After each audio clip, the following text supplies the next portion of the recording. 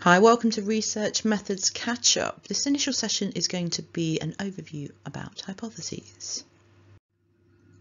So what we're going to be covering in this session is distinguishing between an aim and a hypothesis, because they are different and you do need to know what the difference is. We're going to take a look at the types of hypothesis and some terminology that you're going to need.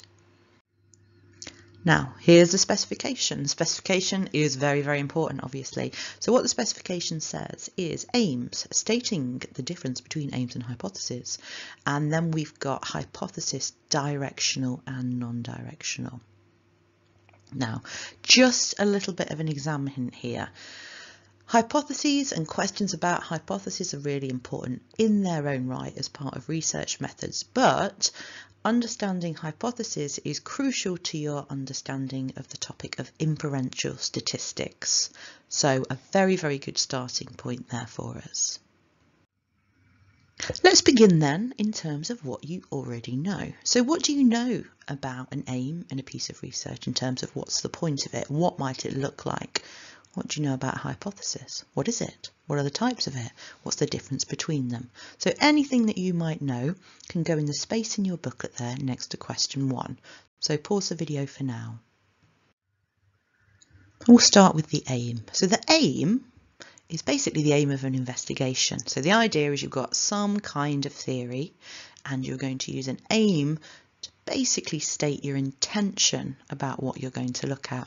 Now, a really good phrase, if you're asked to construct an aim in the exam to use, is the phrase to investigate. So we've got to investigate the effect of misleading information on the accuracy of eyewitness testimony. So you can very clearly here in this aim, this isn't a statement about what I expect to find, it's a statement about what I'm going to be looking at. And then we've got the hypothesis. Now the hypothesis makes a prediction. So it makes a prediction about what the research is going to be. So in the context of an experiment, it might make specific reference to the IV and the DV in a piece of research. If it's a hypothesis used in the context of correlational research that we'll talk about in a later session, it's going to make a prediction in terms of what's going to happen with the covariables. So we've got an example here. Participants who engage in post-event discussion after an incident will recall information less accurately than participants who do not engage in post-event discussion. So you see, this isn't what I'm going to look at. This is a prediction about the outcome of my piece of research, and that's the crucial difference between an aim and hypothesis, is do they make a prediction? A hypothesis makes a prediction about the outcome, whereas an aim just states essentially what you're going to be looking at with no prediction. So we're going to talk about hypotheses in this session in the context of experimental hypotheses. We're going to use the term directional and non-directional. I'll just flag up though that the terms directional and non-directional do also apply to correlational hypothesis that we'll be looking at in a later session. So the experimental hypothesis. So we might have a directional hypothesis. Now if we have a directional hypothesis, we're going to specifically talk about in our prediction what the direction of our results is likely going to be. Now, if I'm using a directional hypothesis in a piece of research, it's usually because there's past peer-reviewed research in this area that indicates what the direction of results is likely to be. You might also see the term a one-tailed hypothesis, especially if you're on the inferential statistics unit. One-tailed means exactly the same as directional. Here's a couple of examples of directional hypotheses. Participants who have less than 5 hours sleep a night will score lower on a memory test than those who sleep more than 5 hours a night. Participants who consume 5 units of alcohol or more a week will react slower on a simulated driving hazard test than those who consume less than 5 units of alcohol per week. So you might be able to spot in the directional hypothesis the use of words. For example, react slower, less than. All of these terms indicate the direction of my results. Then we've got the non-directional hypothesis. A non-directional hypothesis is still a hypothesis, so it still makes a prediction.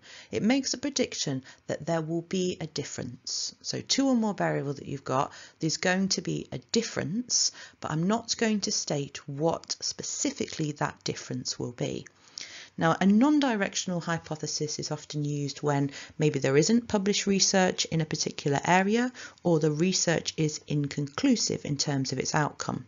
A non-tailed hypothesis in the inferential statistics unit is going to be referred to as a two-tailed hypothesis. Let's take a look at some examples. Participants who have less than 5 hours sleep a night will perform differently on a memory test than those who sleep more than 5 hours a night. So you see, I am making a prediction because I'm saying there's going to be a difference in their performance, but I haven't specified what that difference will be in terms of will they do better than or worse than. Then we've got participants who consume 5 units of alcohol or more a week will react differently on a simulated driving hazard test than those who consume less than 5 units of alcohol a week. Again, we've got that word differently in there. Another way to structure them is to start the hypothesis by saying there will be a difference, but again, not specifying specifically what that difference will be.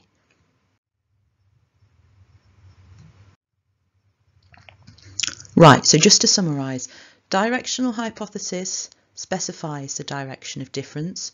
Non-directional hypothesis states a difference but doesn't specify the direction of difference.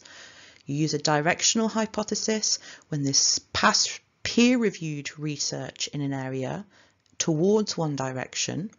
Use a non-directional maybe when the research is inconclusive or it's a new area of research. Directional hypothesis we call a one-tailed because we're specifying one outcome, whereas a non-directional is two-tailed because there's two potential outcomes, more than, less than.